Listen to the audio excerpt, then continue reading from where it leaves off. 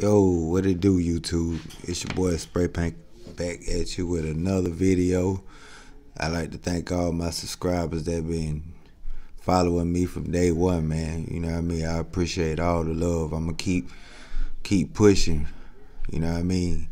But anyway, before we hop into this subject, I just need y'all to hit that like button one time before I hop right on into this. Now this is about Vlad TV in Casanova. Now the feds admitted saying that, they watched his interviews and, they got a couple cases on Casanova. Now here's my intake on this.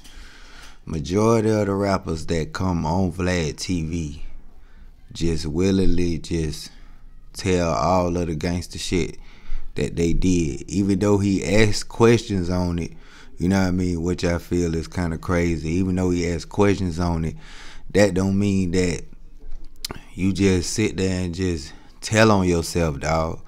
At the end of the day, you gotta realize, you know what I mean, they be watching all interviews, not just Vlad, you know what I mean?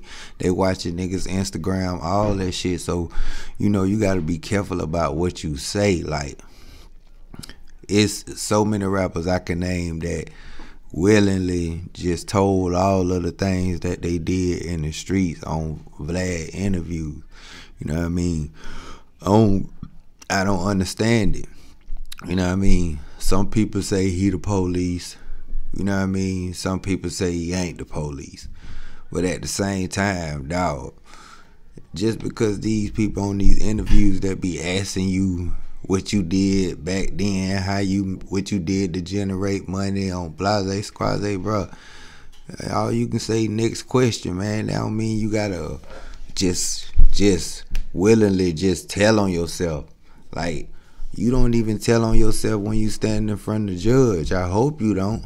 You know what I mean? So what make you think that it's okay to tell a person that at an interview all of the gangster shit that you did in the street? But anyway, let me know what y'all think about that in the comment section. Spray Paint, I'm gone.